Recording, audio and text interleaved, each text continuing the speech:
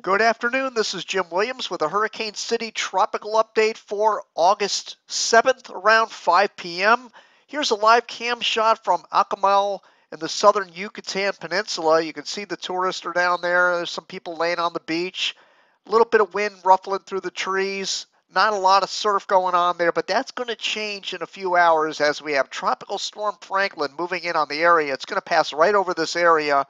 So tonight, as the sun sets and conditions will deteriorate probably around 10, 11 o'clock tonight, and around midnight, 2, 3, 4 in the morning is the worst conditions for this area all the way up to Punta Allen, Mexico, which is the current feature at Hurricane City.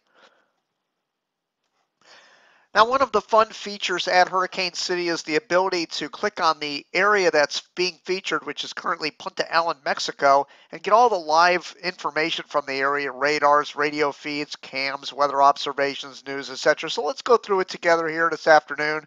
And by the way, that cam shot that I just showed you is in this list. There's a whole bunch of cameras down there to watch as this system moves through. Although it'll be dark, you won't be able to see very much.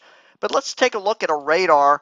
And this is the entire Northwest Caribbean Sea radar composite, which is all the radars combined. You can see there our center of circulation is moving in on the southern Yucatan Peninsula, just north of Belize.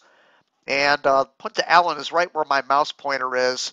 And this is going to be the area that's going to be impacted by the northern side of the center of circulation. Actually, the center may pass directly over this area, which is about 20, 30 miles south of Cozumel, Mexico. That's probably where the center is going to come ashore tonight.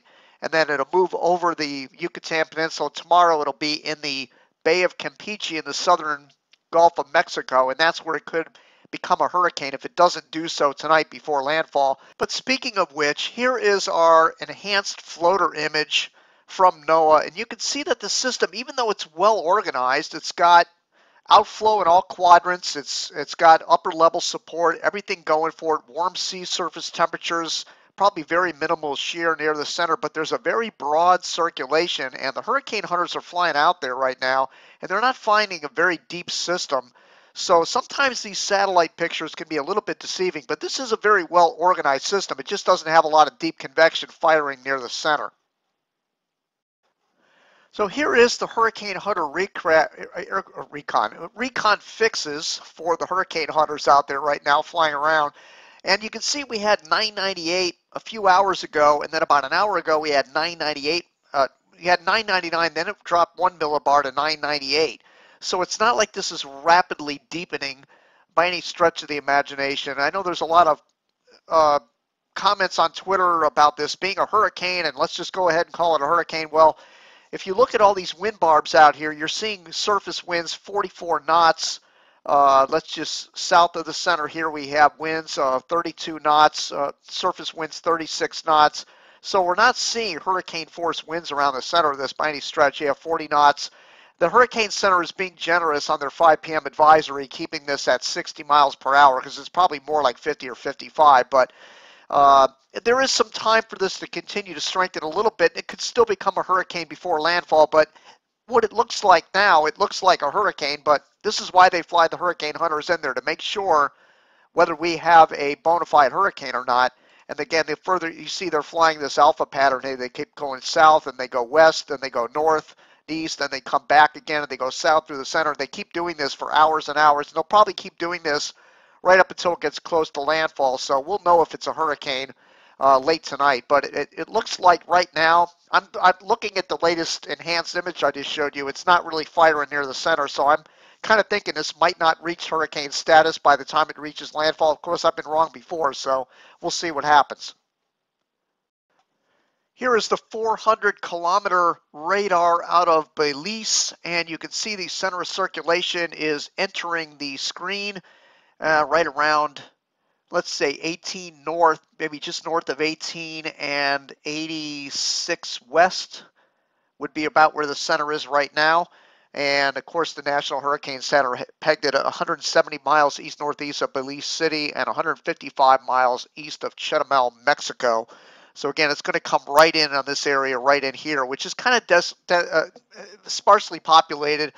We got towns like Acapulco, we got Mahawal. We've had some very intense hurricanes come through here, and there's very warm sea surface temperatures in this area, so this is not surprising to see a system get really well organized. For whatever reason, the Western Caribbean systems love it there. They get fine upper level support and very warm sea surface temperatures.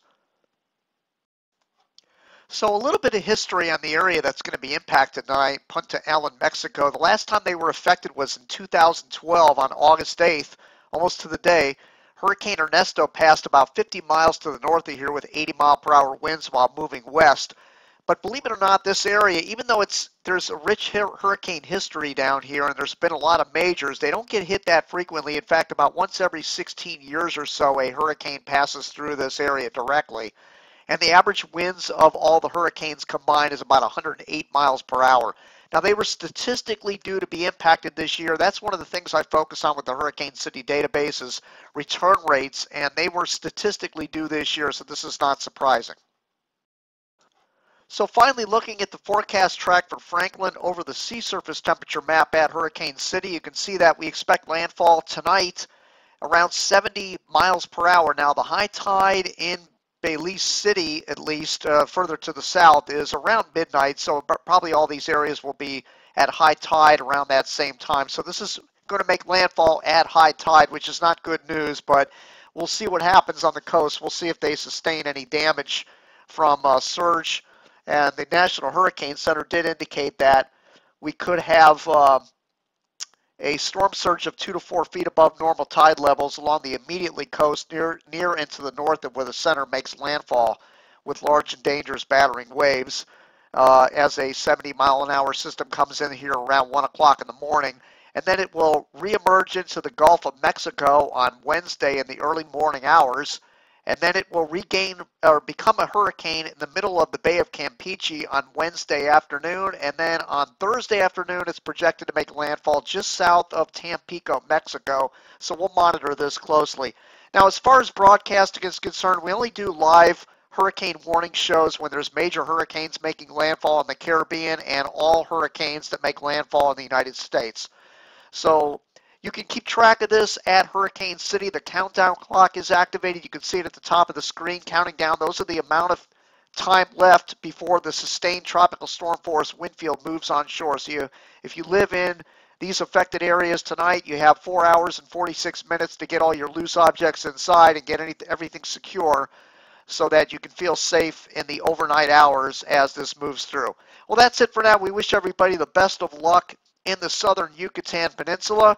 And we'll be back with another update in a day or two as this is in the Bay of Campeche, and we'll know a lot more if this is going to become a hurricane at that time. That's it for now. Thank you for watching. I'm Jim Williams.